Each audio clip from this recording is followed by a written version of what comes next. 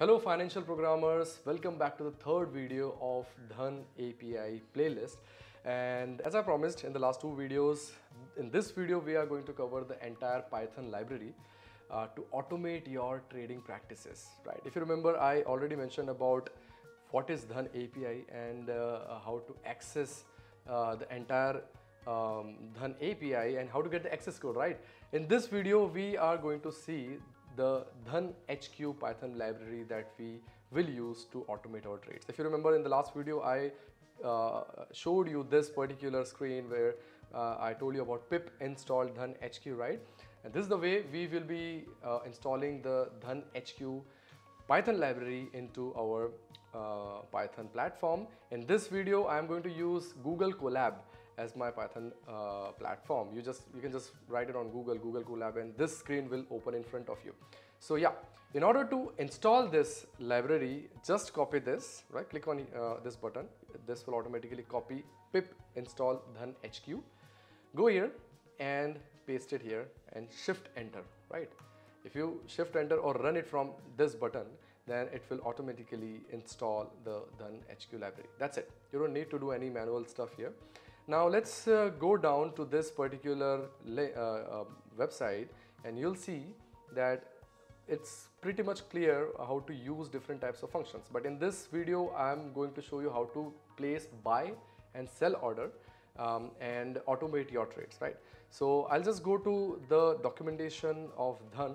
Both these links are mentioned in the description box. You can just click on that and come to this particular URL. And here, if you click on the left hand side orders option, you'll see this particular function, which is dhan.placeOrder, right? This is the most important function of Dhan API because this is used to trigger buy or sell order using the Dhan API, right? So this is the code dhan.placeOrder, place_order, and then data. What is the data? This is the entire data that we are going to input in this particular code. So I'll just copy it by clicking here, copy to clipboard. I'll copy it and come back to this one, right? This is the function that I'm going to use. But before that, we will have to authenticate. We'll have to log in Dhan's account and use the access code that we mentioned in the last video to place this order, right? So I'll just keep it down here. Or let me just do one thing. Let me just insert some lines of code by clicking on the code button.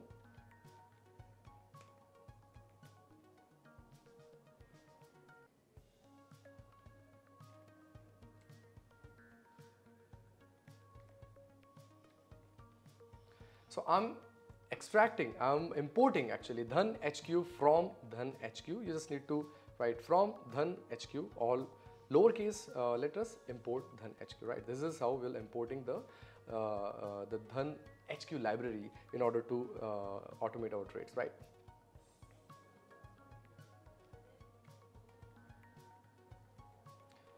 My client ID is this one and the access token is this one. So if you remember in the last video, I mentioned about how to get the access code. This is the access code. I copied it here like by clicking on this button and then came back to the Python code. I pasted here, right?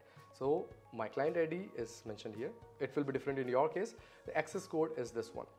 This access code can actually be made, I would say, it can have a validity. So in this case, I'm actually having it for 7 days and I can delete it anytime, right? Which I will do just after recording this video.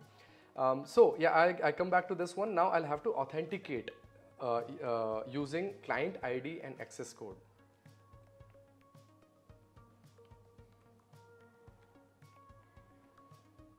Which can be easily done by using DhanHQ function and then providing client ID and access code as inputs, right? If I run this particular cell, if you remember, by pressing shift enter, right? This is how we run any particular cell in Google Colab or in Jupyter Lab, etc. So it will run this cell. If you see what is Dhan, it is basically authenticated, and now we can use Dhan's API very easily.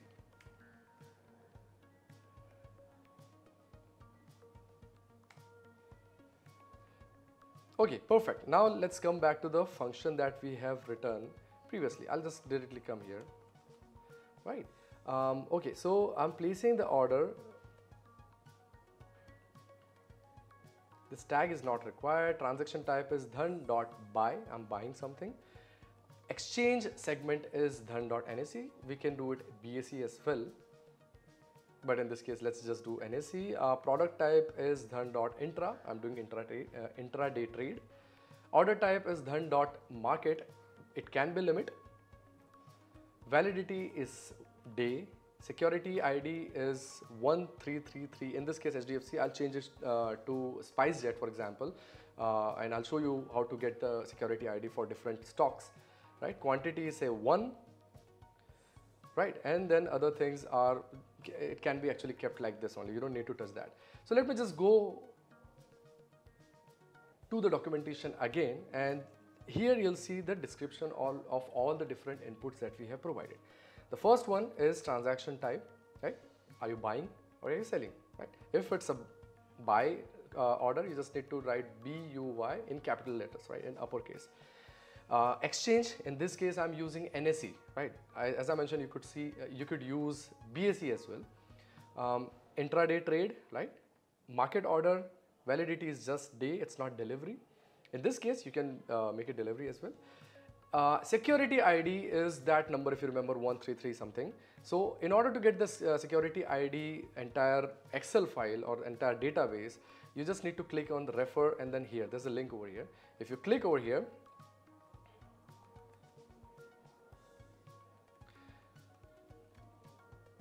this Excel file will get downloaded, right? Now here, this is the third column is basically the security ID. Now let me just go here and say, just write it SpiceJet, right? And let me do find all. So there are the 4 results that I've got for SpiceJet. I'll have to select the NAC SpiceJet, right? Yeah, so I think this is the one. Perfect. So this is NAC, right? Equity. This is the script code, so I'll just copy this particular code.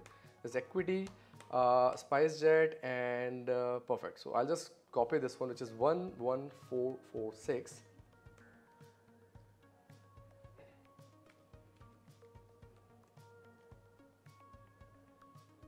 I'll come back to the code that we have written. I'll write it over here, right? 11446. It belongs to SpiceJet. If it is something else, for example, HDFC, you can search HDFC Bank over there and you'll see a different security ID for HDFC Bank.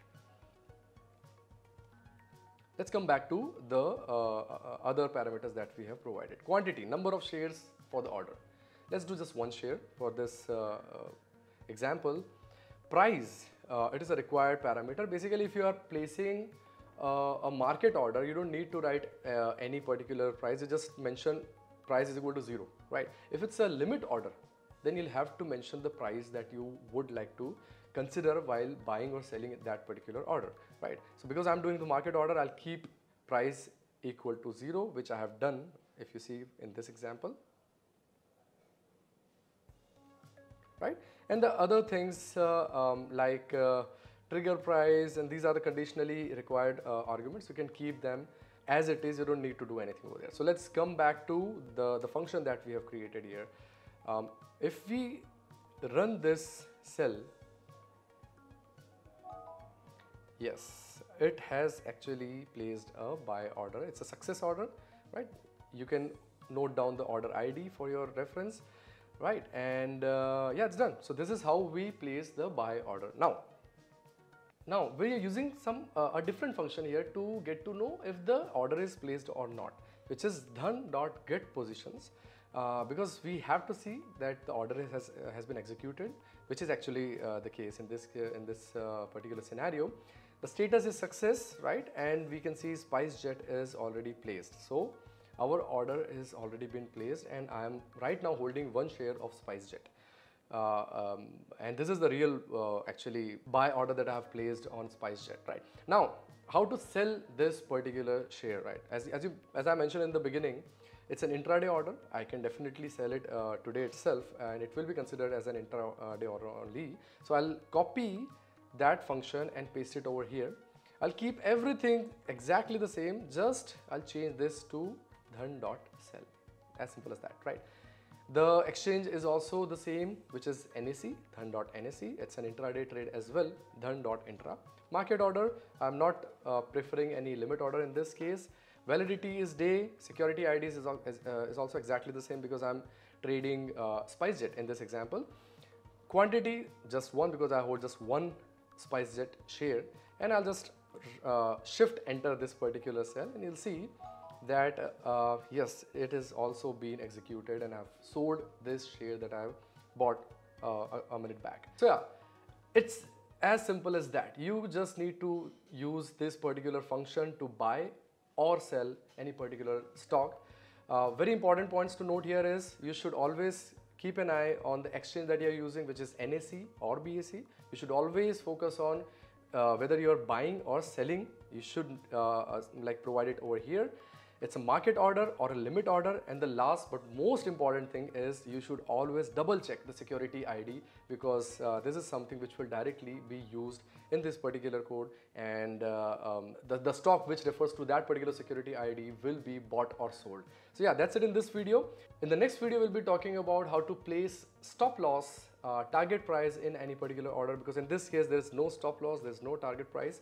We'll also see how to extract the trade book so that you can extract the entire transactional information of what you have done in that particular day or like in different days. So yeah, that would be the motive for the next video. Thank you so much for watching this video till the end, and I'll see you in the next video. Bye-bye.